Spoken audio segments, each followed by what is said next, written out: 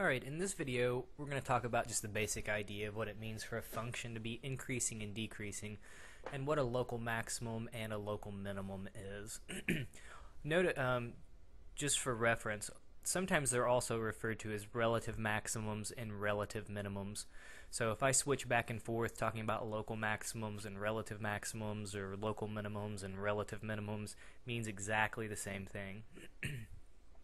So all it means for a function to be increasing. So here's my graph, the solid line, and sorry I'm not a great artiste.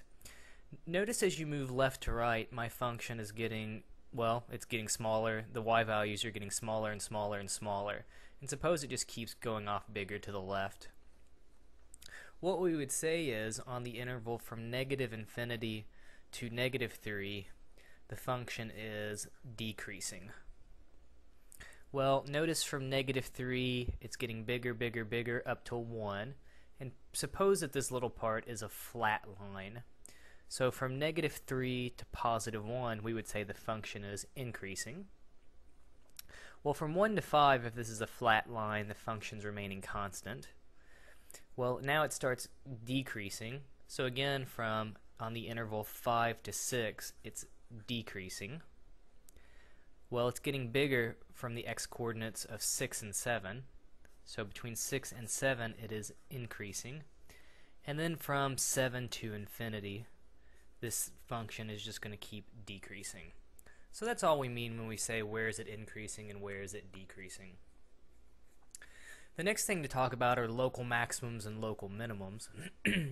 And when I think about local maximums and local minimums, I kind of imagine I'm looking at like off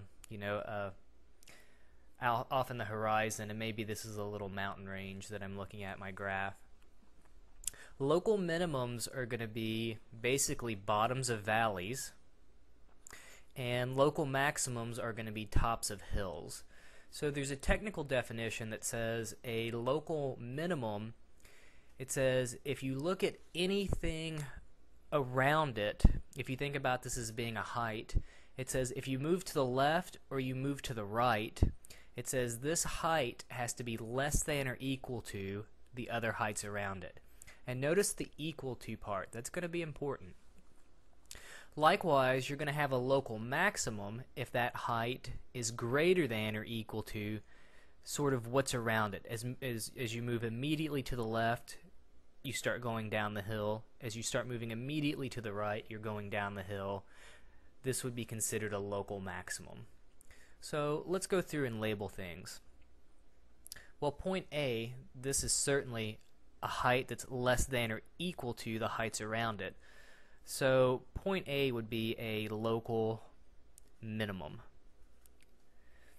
Well, if we look at point F, well, notice it's not strictly less than or equal to the heights around it or strictly greater than or equal to the heights that are near it.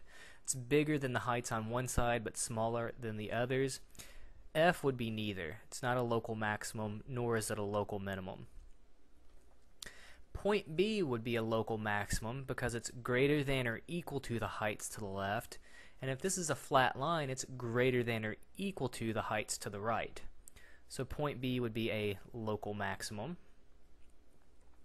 Point C, okay, this is where that greater than or equal to kicks in. If this is a horizontal line, this height is greater than or equal to the heights that are near it. So that makes it a local max.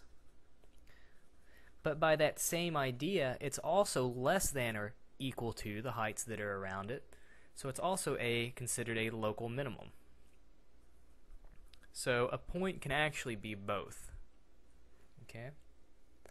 And if we look over here at point D, again, this is kind of a bottom of a valley. Point D would be a local minimum.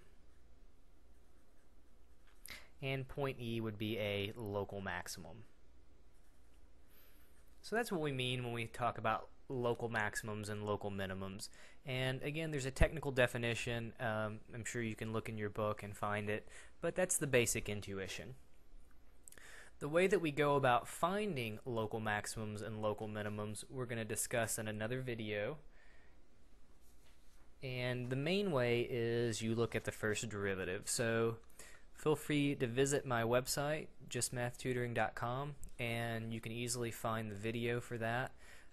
It should have the title something to do with first derivatives, using the first derivative to find local maximums and local minimums, intervals of increase and decrease.